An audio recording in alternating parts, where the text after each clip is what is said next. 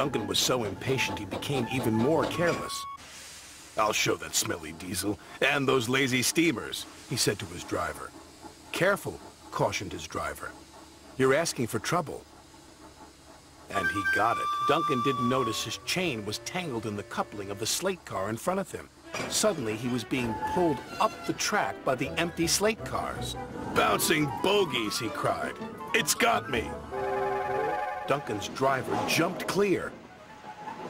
Rusty returned to see Duncan being pulled up the incline. "I tried to warn him," said Rusty.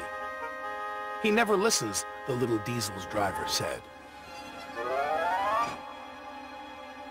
The chain pulling Duncan's slate cars couldn't hold the weight. It suddenly snapped. Duncan plummeted down the incline. "Help!" he yelled.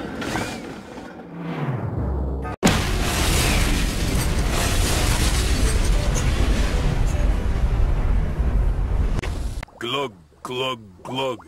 Bluggle my bloiler.